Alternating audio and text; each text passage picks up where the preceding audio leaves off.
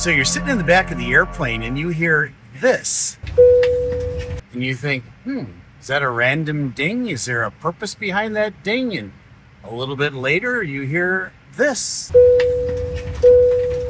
There's that ding again. It happened a second time. Is there a rhyme or a reason? Well, the answer is yes. I chime the flight attendants 3 separate times during the flight on purpose. The first time is as we're taxiing out, and you'll hear the announcement, flight attendants, prepare for departure. Shortly after that, I'm cleared for takeoff. When I'm cleared to go onto the runway and take off, I turn that no smoking sign on and off, and I give them a ding. That's their final warning.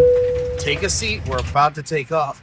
Then as we're climbing out, and I'm climbing through 10,000 feet, I reach up and I grab that no smoking sign again. I give them another ding to let them know it's safe to get up now out of their seat and start their service. When's the third time? After that PA on descent, when I say flight attendants prepare for landing, as we're coming back down through 10,000 feet, I ding them one more time.